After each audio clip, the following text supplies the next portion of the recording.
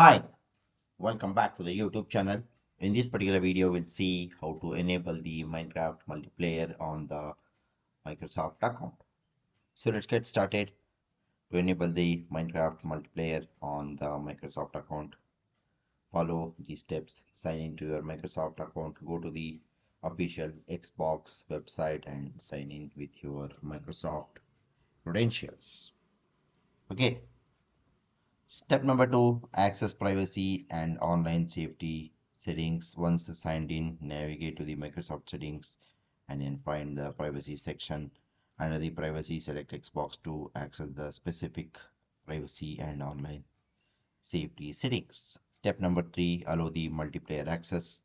The Xbox online safety settings, look for an option you can join the multiplayer games and make sure it is allowed. You need to verify your account by entering the code sent to your email. Step number 4, save the changes. After allowing the multiplayer access, make sure to save the changes by clicking the submit or the similar button.